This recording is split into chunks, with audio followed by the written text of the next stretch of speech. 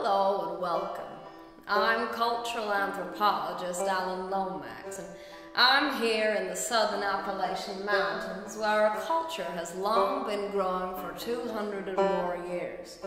It's becoming more and more important to all of us here in America, and indeed to people all over the world.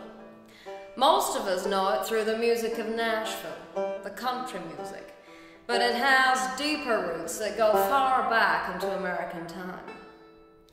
People came bearing strains of the Norse adventure, of Celtic fantasy, and of the Protestant Revolution that helped to free mankind from the tyrannies of kings and emperors. And in this grand setting, all were influenced by the civilized Cherokee.